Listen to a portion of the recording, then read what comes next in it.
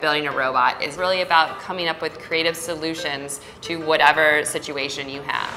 That light switch in the wall, it's not magic, it's connected to a circuit. It's connected to a circuit of electricity.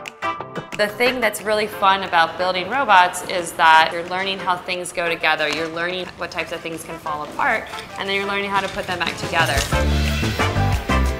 I'm Jenny Young, and I'm the owner of Brooklyn Robot Foundry. We teach robot building classes to kids and adults. Dad always told me as a little kid, Jenny, you can be whatever you want. And I remember I would always say, no, Dad, I can't be a tomato. And then he would say, I'm serious. You can start really, really simple.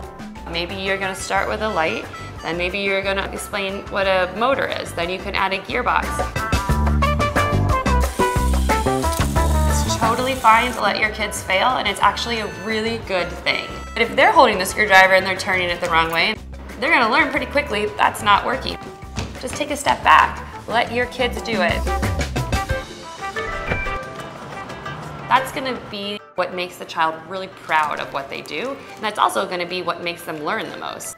They're gonna learn through that experience, through that iterative process of design.